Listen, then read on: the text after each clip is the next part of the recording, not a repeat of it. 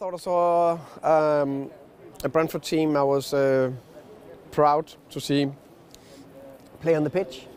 I think we were brave throughout the game.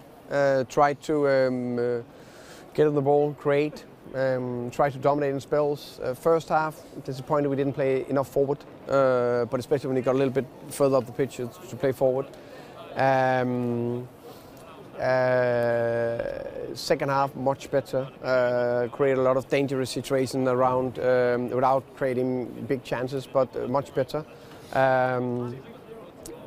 Off the ball, very aggressive, front-footed, pressed high and aggressive. Really loved that.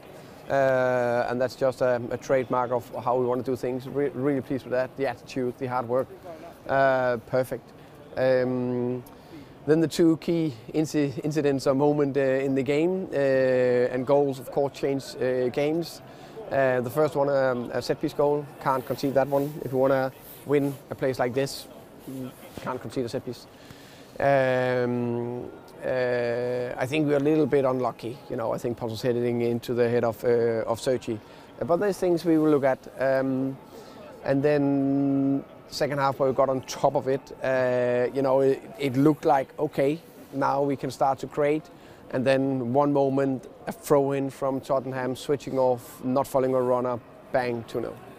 Just to expand on that first goal a little bit, you and I have spoken a lot about fine margins this season. It did feel quite unfortunate that Pontus gets up well to obviously to head the ball out, and then to come off Sergi felt quite unfortunate. Yeah, of course, it's not, you know, I think we know that goals change games, and in that moment we needed the fine margin to go our way, to stay in the game longer and, you know, build, and the pressure will build on Tottenham.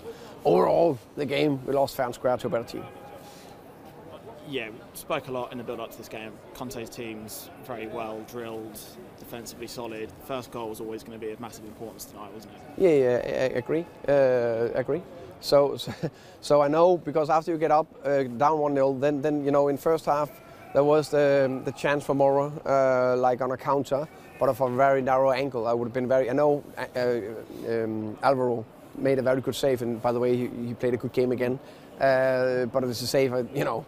If you want to win here at Tottenham Stadium, you need to get a save like that.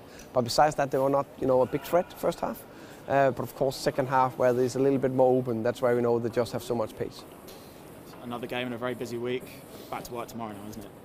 Yeah. We are ready. It's now back, recover,